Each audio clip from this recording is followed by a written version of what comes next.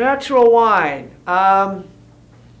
You know, I guess natural wine is, you know, wild yeast, but it also seems to be no SO2, often no filtration. And I'm not against, most of my wines are not filtered, but I at least let gravity clarify them out.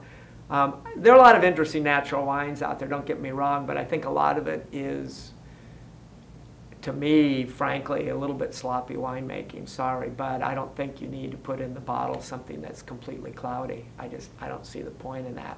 If you wait, it'll settle out, and then you can carefully rack it. You can get something that's clean and pretty. All of my Chardonnay and my Pinot Noir is done with settling and then carefully racking off the sediment and not filtering.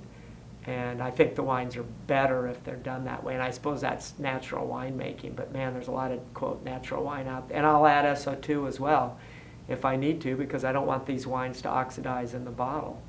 So it's a big, wide thing of what natural wine is. I would probably be considered a person that's making natural wine, but I'm on the end that doesn't want it to be cloudy, and I don't want it to go oxidize. I don't think that's necessary. I don't think that's an attribute of the wine.